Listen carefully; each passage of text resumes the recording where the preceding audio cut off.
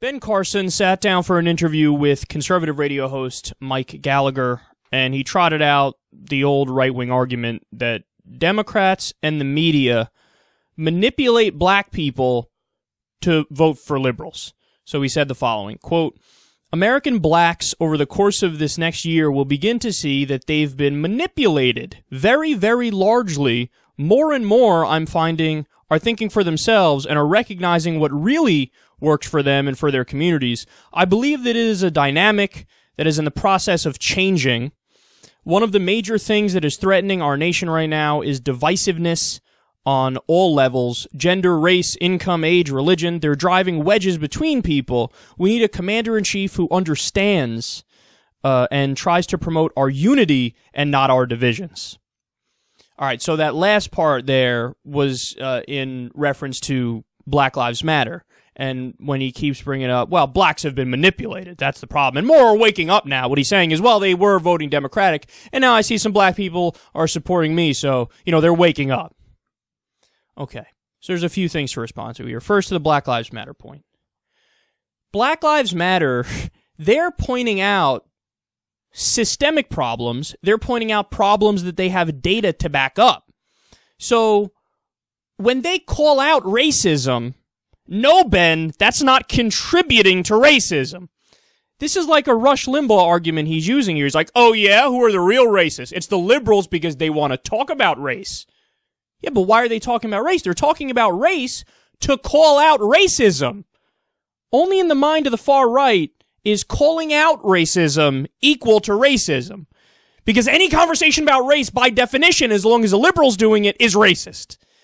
It's an amazing way that they've found in their own minds to flip the argument. I mean, they do the same thing with gay rights, where they say, you're a bigot for not accepting my bigotry. You're a bigot because you're telling me I shouldn't be anti-gay. No, you're the bigot because you want to stop gays from getting married. We're just calling out your bigotry. It's the same thing with race. We're calling out racism, and you're going, well, because you're calling out racism, you're really the racist, because you're the one who's, separating everybody by gender, race, income, age, religion, etc., etc. Now, understand, guys, this is the same guy who just recently was talking about political correctness and the problem that comes about as a result of that because nobody tells the truth anymore. And, Ben, I hate to break it to you, but we're not calling you out because we're offended and we're overly PC. We're calling you out on a lot of your statements because your statements are stupid. I mean, you're saying things that are untrue. You're saying things that are ridiculous, so we're firing back. But he can't take it. He can dish it, but he can't take it. So whenever anybody disagrees with him, oh, PC, politically correct crowd, stop it. And again, this specifically, I'm referring to the thing he said about Muslims, how a Muslim shouldn't be president. I never advocate for a Muslim to be president. Anyone as far as to say it's against the Constitution for a Muslim to be president, which is ridiculous. Of course, there's no religious test for office in this country. We're a secular nation. And then to the argument of, well, blacks have been manipulated all this time. You see what he's doing there, right? That's another classic case of projection. Because who really tries to manipulate the African-American community in America? The Democratic Party, the Republican Party. 100% the Republican Party. What do to try to manipulate blacks? They go, well, our policies might be totally against you, but hey, we're running a token black guy. Don't you want to vote for him? He's black. Isn't that enough for you people? Just vote for him.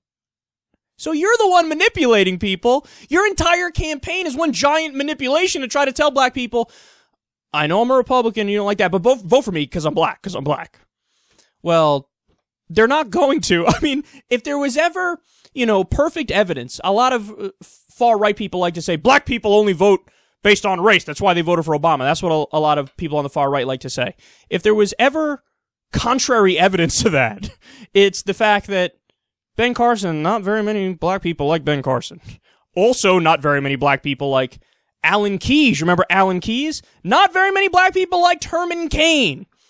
So in reality, is it black people that are voting based on race? Fuck no. There's countless examples of black people where the black community was like, we don't like you. You're not advocating for the policies that we're in favor of. And that's what it really boils down to. Ben, the reason why black people historically have been voting more Democratic for a while now is because the Democrats, simply put, have better policies. They have better policies for the middle class. They have better policies for the poor. They have better policies for minority communities. And they actually give a shit a little bit more. Now, that's not saying the Democrats are perfect. They're, of course, corrupt to a certain degree as well. And we need to try to fix that. We need to try to get the corruption out of both parties. But overwhelmingly, they focus on things that the black community is more in favor of. It's the Democratic Party that doesn't want to go to war nearly as much. It's the Democratic Party that's in favor of a social safety net and equal opportunity and education spending. That's why they're against Republicans. So you're just wrong when you say what you say about how they've been manipulated. The only person or the only group of people or party manipulating them, the Republicans.